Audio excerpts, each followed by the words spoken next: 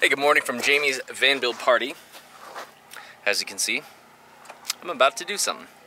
And it involves finishing sanding this bad boy. I'm not looking forward to it, it's a lot of work. But I do have an orbital sander that Vanderboom lent me. We will check, we will get a bird's eye view, maybe in this video, maybe in the next video. Tried to fly my drone, but unfortunately, I had to update the software. That's how it goes. Anyways, I'm gonna get to work.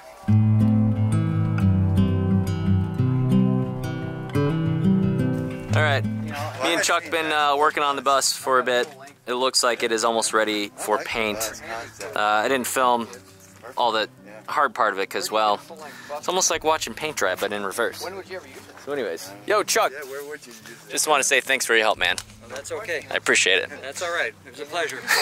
Now when I see on the video, I can say I sanded on that. Yeah, absolutely you can. So we'll see you a little bit later at the barbecue thing. Okay, very cool. Good. Thank you. Thanks, man. Well, guys, look who the cat dragged in. It's Mr. Seven. Hello. Welcome back from Europe. Thank you. And Seven is conveniently parked next to me over here. So we're providing shade to each other throughout the day. Yes, yes. And nice. Also Wi-Fi. Have you connected my Wi-Fi yet? I have not. I have not heard the password. Do you want to tell everyone your password? What do you guys think? Do you want to know my password? Yeah, so we're camped out conveniently, not too far away from the carpentry spot, because both of us need a little carpentry help. This is the state of life with the prepping for the paint. Still got a few more areas to do, and I don't know, I'm gonna go actually film a video for Jamie on Jamie's channel, Enigmatic Nomadics, if you want to see what we're eating for dinner tonight. It's a really good, awesome, homemade dinner tonight, and I don't know, we didn't get any chili last night, so... No, hopefully we'll get some food tonight. I say have to go a little earlier. I was just gonna say we should maybe get in line before it even starts. Yeah, like 7 minutes before? About 7. I'm just gonna show you how large this van build party has become. Like I said, my bus is right there to the left, carpentry is over there. Way beyond that is kind of the eastern reach of it. Over here we have one of the campfires. This was more the acoustic fireplace. Then, if you can see the coexist flag and the dragon hanging off there, that is Steampunk Steve. So this is kind of like the middle, we're getting towards the middle of the camp. I would say this is like, if behind us was like the 4th quarter, this would be the 3rd quarter. I'm not talking sports, I'm talking actual quarters. Then there's another quarter, and like 25 cents, and then another one beyond that. So this is still like 1/4 of it. You guys know this bus, Steampunk Steve. He is flying his flags. He's got the the dragon one up top. He is doing solar install. Well, actually no, max fan installs, and I think solar as well, completely for free. So if you guys didn't get the memo before, it's just a bunch of people. I'd say half of the people showing up for a good time, and another quarter. Here we're at fractions again. Another 25% need something built, some consultation, a fix, and I'd say the other ones are donating and all that. Hey, how's it going? Awesome. Very friendly people, as you can see. So if you didn't get the memo, try to come next year. I would say this event has doubled. As probably a good, I don't even know, 600 people, something like that. There's a lot of people out here. And I would do an aerial shot, but my drone needs a little firmware update, and I'm not close to any, well, actually I got my Wi-Fi now, so maybe later today we'll do that. So for proximity, that is Steampunk Steve's. We are now about halfway through, and I'm gonna slow down for those slow pan fans. We got a couple vintage Dodges, that's Dan the Blue Van, and we're about halfway through camp. It extends beyond that way still. And now I'm gonna switch on over to Enigmatic Nomadics. I'm gonna pick up and I'm gonna talk with Keith, who is making us a gigantic dinner for several hundred people.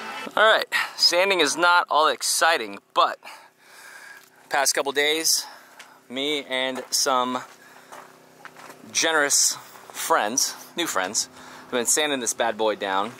We've been using something called this Diablo. It's actually not sandpaper. It's like some kind of what is it? It's got Velcro back. 400 grit. So just kind of finishing up the rest. But I did mention last year a very nice gentleman came by and dropped off firewood. Well, he did the same thing this year and drove I think about a couple hours to get down here. So I just wanted you guys to meet Tim. Yeah, how's it going? Thanks for coming by again. You're welcome. I really appreciate all the, you know, chit chat and firewood and all that stuff. Last year we talked for about 3 hours or something in the bus. Good to get all the information. Good to see your bus coming along great. Oh, thanks. So, I appreciate it. I appreciate the support and coming down here and hanging out and all that. Fun. So I like talking to you. You know, it's good information for future bus hopefully, and we go from there. It's neat out here. A lot of nice people. Yeah. So, yeah, it's a fun event and fun community. So, anyways, I'm going to put down the camera, catch up a little bit, and then we'll finish up the last bit of the sanding for this thing, and then we'll paint it, I think, in the next video, because that's going to be fun. Well, look what the cat dragged in. Yeah? Hey, what do you got to say for yourself, eh? Well, we got the Timmy Hose cup. Uh-huh. Canadian shirt on. Yeah, or that says Cabela's, not Canadian Tire. Did you take a little pen and then scribble over it? Canadian Tire. That's a nice what little wolf there. Stuck over here? Well, you know, I'm just painting this bad boy right here. I'm getting this thing ready for paint. I got International Harvester White on its way from town. I'm going to do the bumpers white, and I'm going to do the rest of it red. It's going to look like a vintage tractor. Exactly, a vintage tractor. I'm going to be ready to plow some fields when I'm done with this thing. Well, at least it should look like that. Maybe. Fast forward a couple hours. We're in the parking lot across the street from the Parker Walmart, behind some McDonald's. Look at that. We're doing, this is International Harvester White. Clearly not a white, it's more of a cream, tan cream color. Me and Miles took a wheel to ourselves. There's a very good chance that we could get back tonight and paint this, because I did stop by the car wash and I rinsed off all of the paint dust. So we scuffed it up with Scotch bright pads in the paint department, not the green ones for your dishes. And then, yeah, hosed it down. And now we're just spray painting the wheels. So I'm going tractor red and then tractor cream, because it kind of goes together, it has a kind of vintage tractor look. I'm also going to do the bumpers the same color cream. All 4 wheels are done. It is a little tacky, not visually, but to the touch. Well, I mean, that's up for you to decide, I suppose. But all 4 wheels are done.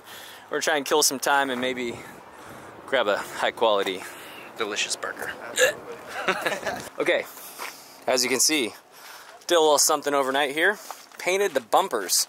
Now, what you should know about this tractor paint is that it does stay sticky for a while. And it's very heavy-duty stuff. So I think all the sanding, all this prep work I did was, well, a little bit overkill. Today we're going to paint the entire bus, well, from the white part to the bottom, International Harvester Red, with some tractor paint right here that I got from, where do you get it from? Tractor Supply Company. It's not just a work destination, it's also a party. And there's plenty of things to be distracted by, including Reed's famous hot dogs. This is the last time you see this bus, school bus yellow. This is the before. No, I did not hurt myself. I've been painting! We're about halfway through. Reed is doing some touch-up. Steve is... afternoon thing's done, so I got nothing else to do today. Steve is a foreman today. He's just onlooking all the progress. Yeah, if there's another brush or something, that'd probably help. Yeah, we got Reed. More brushes? I'll help. I got a bunch of foam ones, but they're not working that well. Reed's actually working for the first time today. He was just kidding. I did the hood. I got the roller. He's doing the detail stuff. Miles is over here doing the taping. Thanks, bro. Most important part of what we're doing. And yeah, it's a beautiful day out here in paradise. I'm gonna get back to work. Well. We got ourselves a red bus here. That's crazy. Alright, so this is on a painting channel. But I used tractor paint from Tractor Supply, and I used a cabinet roller to try and get a smaller texture, and rolled it on, brushed it on the parts that couldn't roll it on. Yellow 3M tape, highly recommend it. It's automotive masking tape. We spray painted International Harvester white on the wheels, and then rolled on International Harvester white on the bumpers. So this is what we're looking like here. You're gonna go over it one more time tomorrow, and hopefully 2 coats will do the trick. My guys gotta leave. Yep. Reed and Miles, thank you so much for everything you've done, sincerely. Absolutely, man. More than welcome. You guys are amazing. And if anybody needs a mobile job, Reed, hit him up. Shoot Single Skoolie. Shoot Single Skoolie. May or may not bring Miles with his tiles to fix up whatever you guys need. Maybe or maybe not. Safe travels. Thanks, buddy. Bye, guys. Bye, Jack. Alright, so first time using tractor paint. I got a few lessons here. Number 1, don't try to use a cabinet roller.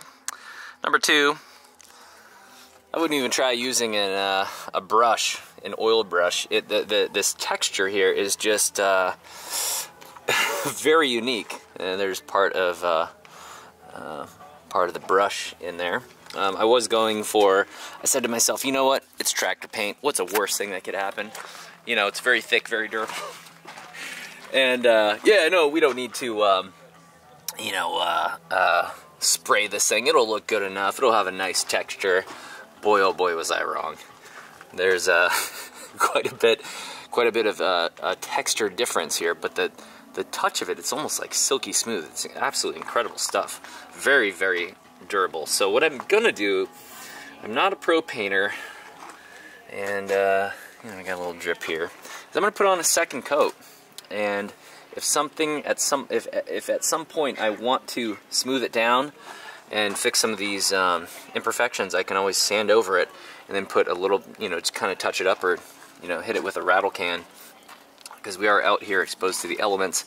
There's dust floating around, but man, oh man, it's so silky smooth. So anyways, enough yapping. I'm gonna get to work. This is what coat number 2 looks like. I've been out here watching the paint dry, so to say. I gotta say, this bus is gonna be a very Instagram friendly bus. If you guys don't know, I am on Instagram, Jack's Awesome. Come say hello. And the bus should be posted on there shortly after this video goes up. Look at who is hanging out here, and look at who are now friends. The famous Badge met the infamous Steampunk Steve. I know. Yeah. I took a little break from watching the paint dry. I'm walking around because we're gonna do some videos for Jamie.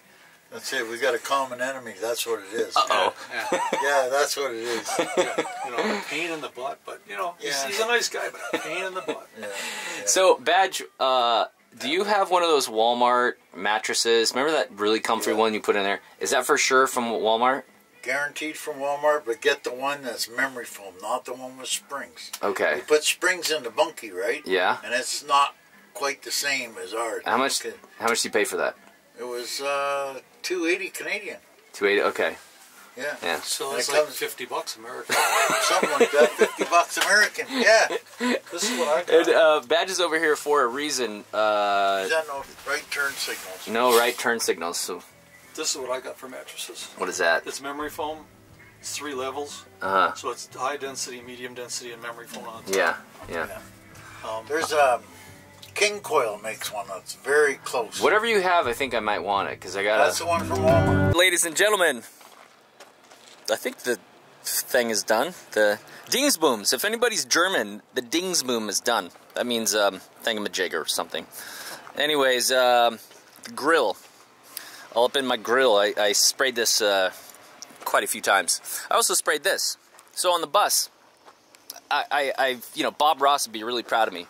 I use spray paint, brushes, the wrong kind of rollers. Do not use cabinet rollers, the foam rollers. Use microfiber if you are going to roll. It's this one right here. We got 3 layers. Touch up the rest.